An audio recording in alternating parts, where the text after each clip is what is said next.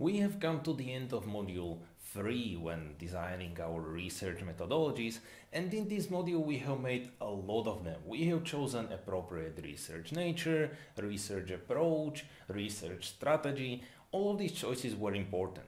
Now, in the last video of this module, I would like to bring to you one extra point that you should consider when making these methodological choices, and that is the role of a researcher, or your role when you are the one doing the research. Because we can go two directions. You as a researcher can be considered external researcher or internal researcher. And whether we go for one of these choices is then going to influence all of these methodological choices, like choosing a research approach and research strategy. So let's go for it. Being an external researcher is the simpler choice.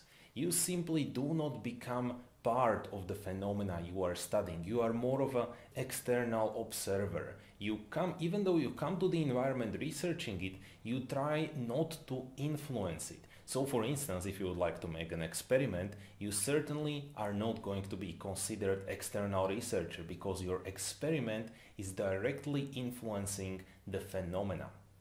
So this is the simpler choice. The choice that we have to discuss a bit more about is being internal researcher. When you are an internal researcher, you literally become part of the phenomena you are studying. And for instance, I see this very often when students who are writing their degree thesis are working on a part-time basis in some company. They very often decide to write a case study about this company. So let's say you have been working for 3 years in some company and you feel like, well, this can be a great choice for me because I have a context here and I can have a great data collection. Yes, this is a very common case and there are a lot of advantages for it because essentially you do not need to learn the context of this company. As you are already working there, you know sort of what is this environment about. You again can have a lot of good context so that, for instance, you can send out a questionnaire to hundreds of other people involved in the company. So there are quite a lot of benefits. On the other hand, there is a big disadvantage, or this is a two-sided coin, sort of.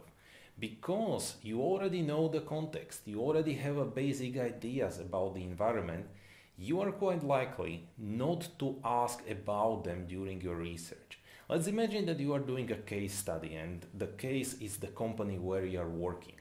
You know the answers to basic questions. So in your research, you will not be asking these basic questions.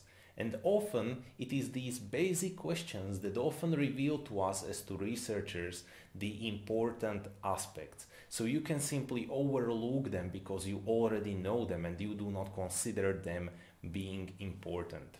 And last point that I would like to discuss is that even though you aim for being an external researcher, you can being unaware, become an internal researcher. And this is what happened to us when we were doing our research. During the interviews, we were trying to find out whether the respondents we were interviewing are aware of some theoretical models and whether they are using maybe these theoretical models in their practice. So what we did is that we came to an interview and let's say we showed one marketing model and we asked, are you aware of this theory? Are you aware of this model? Are you using it as a technique within your company? And what happened is that mostly these entrepreneurs said, no, we are not aware of this model, but we are doing that practice. And all of a sudden we started to discuss. It was a great discussion. And all of a sudden when we left the interviews, we realized that, well, we became an internal researchers because we helped the interviewee to find out the answers and we sort of influenced the phenomena, we influenced his answers. So be aware of it that even though you aim for being an external researcher, you can become internal researcher if you influence the phenomena you are studying. So make your choice even here and I'm looking forward to see you in module 4.